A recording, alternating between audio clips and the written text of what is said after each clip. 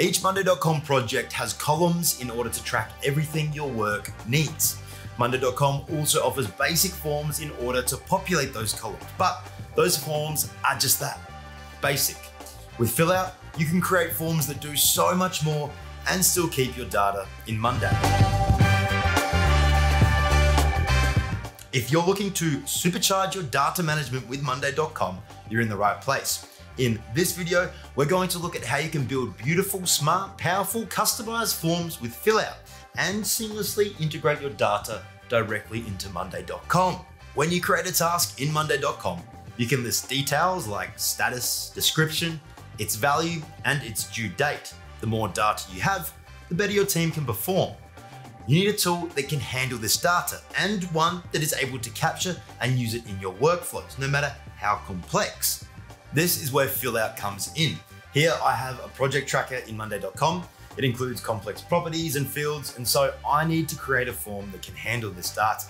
With Fillout, you can create powerful forms and seamlessly connect them to Monday.com. Open the Fillout form you want to connect to Monday, and then head to the top navigation bar and select integrations. Select Monday.com, and you'll be prompted to provide your API key. This is easy. Just navigate to your Monday.com account and select the avatar in the top right corner. Then click Administration, then Connections and API. Here you'll find your API key, or if you don't see one, just simply select Generate. Copy, paste, and then select Connect. You'll then be asked to select your workspace and your board. Choose the workspace and board you would like to sync responses to.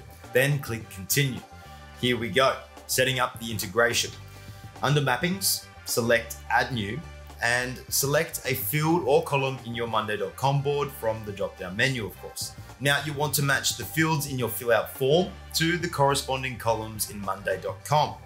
So work your way through all of your data, but I'll just quickly include a few for the sake of this video. You can also include static data, like I've done here. And finishing it off, ta-da! Excitingly, you can also use logic to perform an integration only when a certain rule or condition is met. Just head to the bottom right and select the condition symbol, then add the rule that determines when this integration gets the green light.